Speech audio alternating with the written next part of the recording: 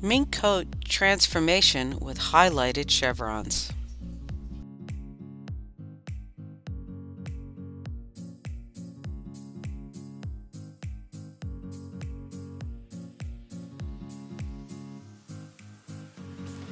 Before I take this fur apart, I wanted to show you the different patterns on the actual coat. So here is a nice straight length of mink, and then here it's a chevron. See how pretty that is? So my challenge is going to be, how am I going to incorporate those chevrons into the throw?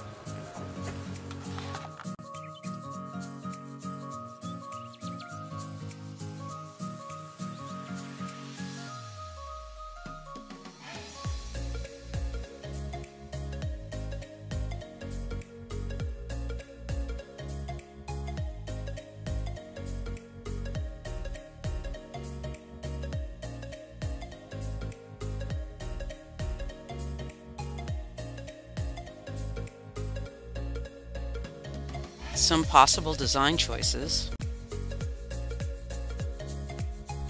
Let's deconstruct the coat.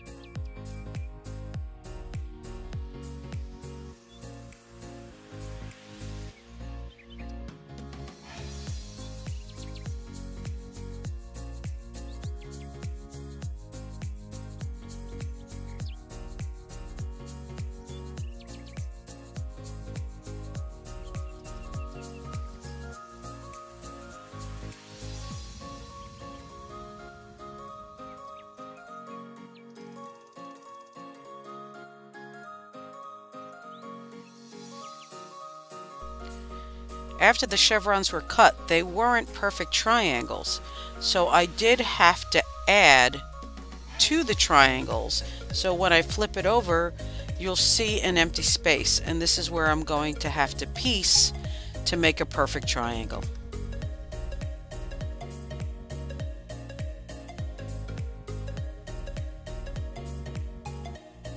When I don't have enough straight pieces, I have to create them.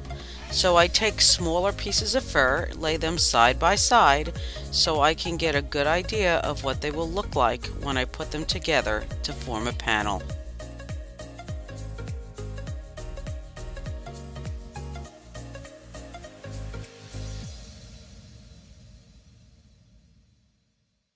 Once the pieces have been sorted, I bring them down to the fur machine and sew them all together.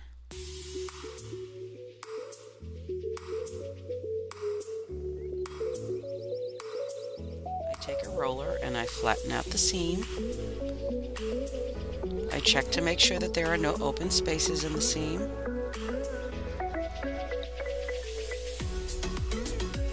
Brush it out. Make sure all the hairs are out from the seam itself. And there you go, it looks beautiful.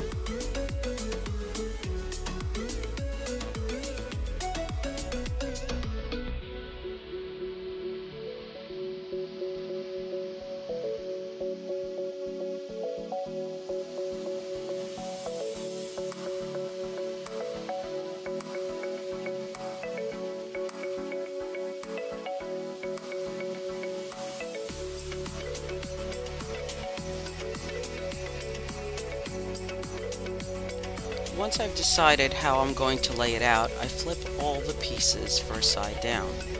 I then pin the triangular area from one corner to the next in a straight line. I then mark the straight line to remove the excess fur. I cut it, and then I make registration marks along the edge, as you can see here.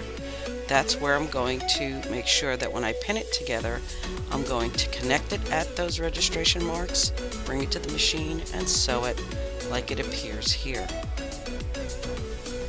And that's what it looks like when it was completed.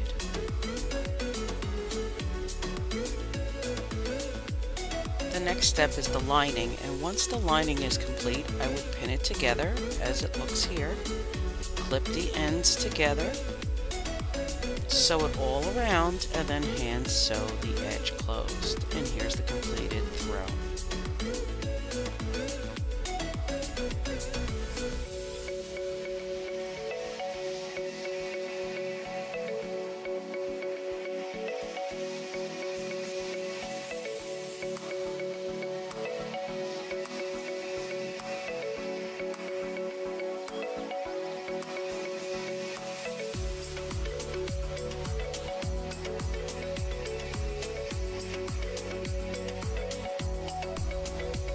Come visit us at dinahsquilts.com.